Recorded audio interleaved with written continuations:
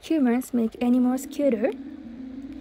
This involves not only in the fields of genetics and evolution, but also in biology and psychology for humans. So I'd like to make a presentation like interdisciplinary science and innovation that across various fields. Being cute is not only good meaning, but also has a bad meaning. By humans, creatures are selected that are considered cute to humans. You might think that it's a little bit something careless for humans to choose cute things and make animals cute, but there's real research. The dog has evolved cutely. This study, Kaminski J. et al. 2019, found that dogs have more developed muscles that appear to look flatter and cuter compared to wolves. A special gesture called AU101 has the effect of making the dog's eyes look larger, slightly set and younger, the so-called puppy-like eyes. As a result, emotional reactions such as I want to protect and care for the dogs and love them can be elicited from humans.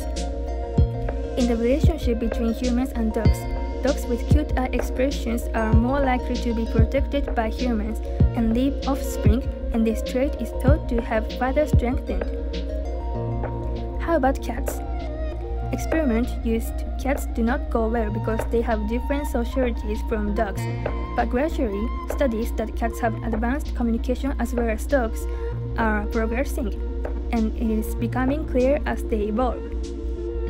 By the way, I watched this video the other day, cheetah behaving like a cat. There were many comments in the comment section that I want to buy a cheetah. This is a crucial key and will be discussed there. The media have a great influence on an action that people keep pets. The snapping turtle was popular because it was cool, but it caused problems of alien species. The raccoon were imported in large quantities inspired by the cute rascal animation. However, unlike that cartoon, raccoons are so ferocious that they could not be kept and were released in the wild. Just like the cat boom, there will be a cheetah boom in the future, and keeping a cheetah may become fashionable. I think this will not eliminate the problems of pests and alien species, and it will threaten human beings around, but I don't think such things can be understood by those who are instigated by the media.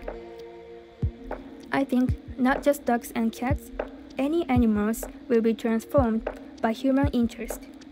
Especially, I think that it depends greatly on media such as TV and social media.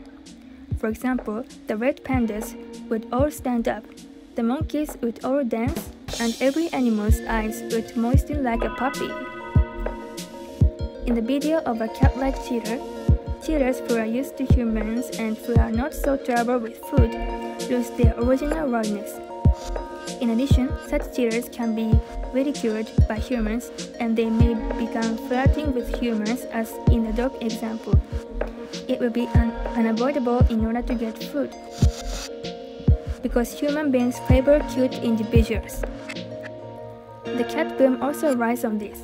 It will make up a story on social media that it is the world opinion that all the people love cats or cheetahs. By the way, this behavior is called cyber cascade or echo chamber phenomenon. In addition, it is not limited to cute and clever animals, but also ugly creatures and creatures with strange ecology will also be taken up, and their characteristics will be exaggerated. Creepy cute, ugly cute, stupid creatures and disappointing creatures like deep sea fish, Chondriora cristata, also known as Busakawa dog, are picked up flashily. Then, people will be amused by the strange creature and will jump on them immediately. Also, due to excessive protection movements by some humans, species that were originally supposed to be naturally culled will forcibly survive despite being unable to adapt to this era. In this way, by the behavior of human beings, only those with characteristic traits are selected or protected unnecessarily, so that animals cannot undergo natural evolution and are greatly influenced by human values. The world of animals will be chaotic.